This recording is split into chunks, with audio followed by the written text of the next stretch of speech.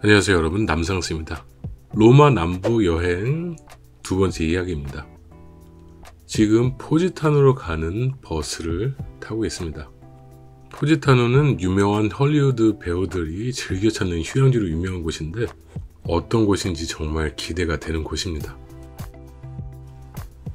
폼페이에서 비가 조금씩 오기 시작했는데 아직 비가 그치지 않았습니다. 지금 보이는 이곳은 소렌토 전망대입니다.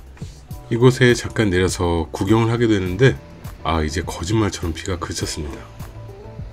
해가 비추기 시작하면서 하늘과 바다 색깔이 정말 아름답게 변하고 있습니다.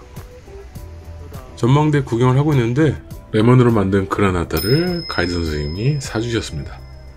멋진 풍경을 바라보면서 먹으니까 정말 꿀맛이었습니다. 다시 차에 탑승을 하고 꾸불꾸불한 길을 따라서 이제 포지타노로 향하고 있습니다. 포지타노로 가는 길이 매우 쉽지만은 않습니다. 길도 매우 좁고 꾸불꾸불하기 때문에 이 해안도로에서는 미니밴으로 환승을 해서 포지타노로 가야 됩니다. 또 멋진 바다 풍경을 보고 있으니까 금방 도착을 했습니다. 산 절벽을 깎아서 집을 사이사이 빼곡하게 만들어서 사람들이 살고 있습니다. 이곳에서는 대략 2시간 정도의 자유시간이 주어지는데 바다 구경도 하고 거리 풍경 감상도 하고 식사까지 하면 시간이 딱 맞습니다. 먼저 바다 구경을 하기 위해서 바다 쪽으로 가고 있습니다. 골목이 무척 협소한데 골목 사이사이에 각종 음식점 그리고 아기자기한 샵들이 엄청 많이 자리 잡고 있는 마을입니다. 드디어 저 멀리 바다가 보이기 시작합니다. 이제 비는 그쳤고 이제 햇살이 가득하게 내리쬐고 있는데 바다와 하늘 색깔도 정말 끝내주게 아름다운 파란색입니다. 어떻게 이렇게 절벽을 깎아서 사람이 사는 저런 집들 많이 만들었는지 정말 신기합니다. 마치 하울에 움직이는 성에 나오는 그런 공중에 떠있는 성 같은 느낌이 듭니다.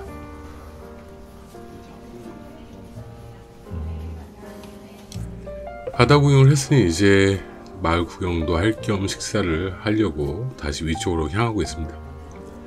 포지타노는 레몬이 특산물이기 때문에 레몬 관련된 사탕, 레몬 샤베트, 그리고 레몬이 들어간 술 엄청 다양한 상품들이 판매되고 있습니다.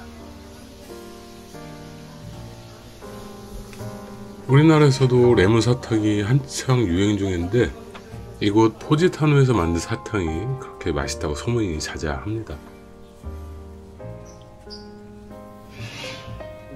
재밌는 가게가 있어서 구경을 하고 있는데 레몬 관련된 제품만 있는 게 아니라 파스타도 있고 도자기 제품도 있고 장식품도 파는 그런 가게였습니다.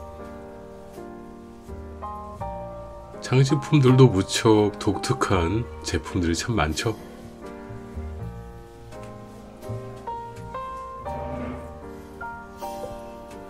레몬 사탕이 그렇게 맛있다고 하길래 한 봉지를 또 구매를 해봤습니다. 레몬 사탕 맛은 무척 새콤하고 달콤합니다. 이제 식사를 하기 위해 전망이 좋은 곳을 찾으려고 위쪽으로 향하고 있습니다.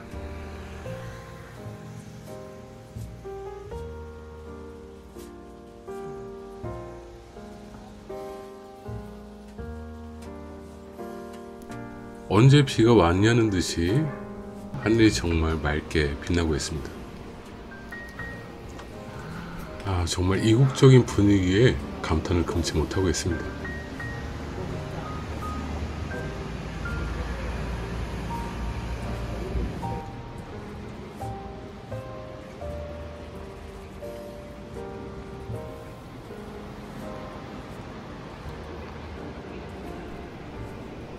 이것은 여름 휴양지로 상당히 인기가 많은 곳이기 때문에 성수기 때는 호텔 가격, 레스토랑 가격도 엄청나게 비싸진다고 합니다. 길을 걷다가 정말 전망이 좋은 레스토랑이 있어서 이곳에 식사를 하러 들어왔습니다.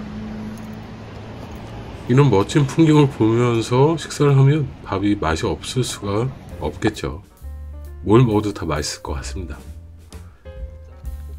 먼저 주문한 깔리마리 튀김이 나왔습니다. 레몬을 듬뿍 짜서 또 한 입 먹어봐야겠죠. 또 관광지라 그런지 또 의외로 또 양은 적어서 살짝 실망을 했지만 맛은 또 꽤나 맛있었습니다.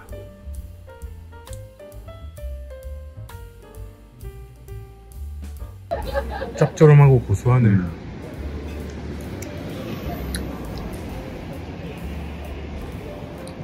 야들야들하다.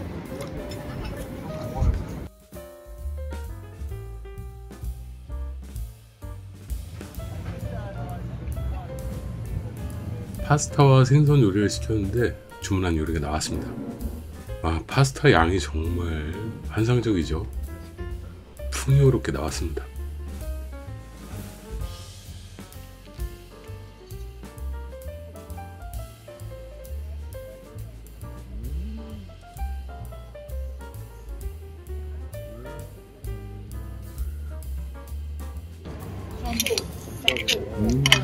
담백하다. 음식이 다 담백해.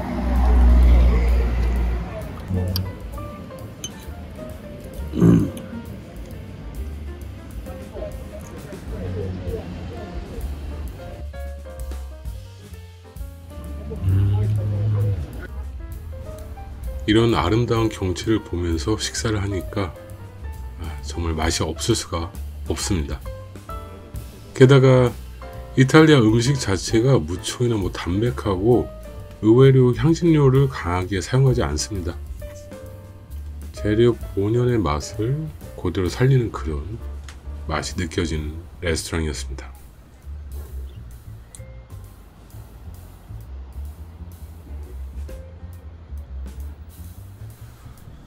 포지타는 또 레몬이 그렇게 유명하다니까 레몬이 들어간 티라미수를 또 주문을 해봤습니다. 과연 어떤 맛이 날지 상당히 기대가 됩니다.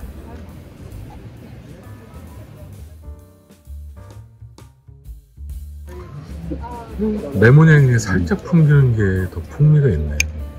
아주 시고 막 그런 건 아닌데.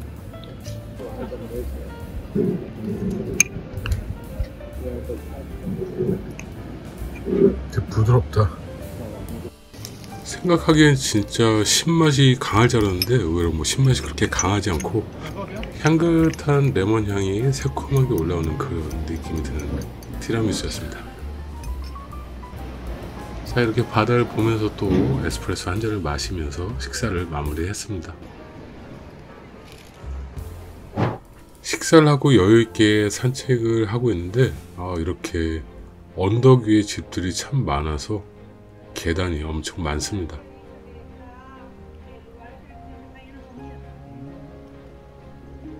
길거리도 매우 한적하고 조용해서 산책하기 참 좋습니다. 지금은 물론 한적한 시기여서 여유롭겠지만 성수기에는 또 사람들로 엄청 붐비는 그런 마을이 되겠죠.